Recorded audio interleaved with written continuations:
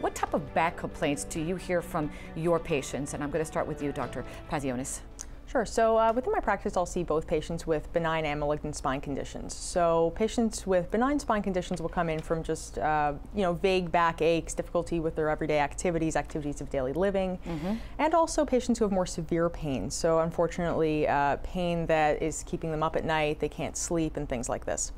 Occasionally can be also associated with shooting pains down the legs, and that's dependent on how the fracture looks like and how it's happened. If they're a patient who's presenting with tumor, it can also be associated with fevers, chills, night sweats, things that we call B symptoms clinically.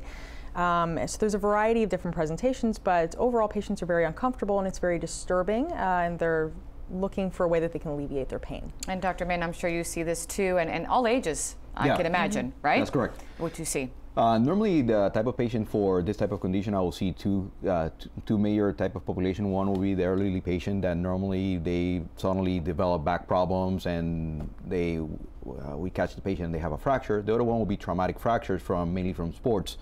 Athlete that they had a trauma, they were hit, and all of a sudden we find that the patient has, or the athlete has a compression fracture or a spine fracture as well. And I'm sure a lot of patients that come in are maybe taken aback when they hear they have this, or are surprised?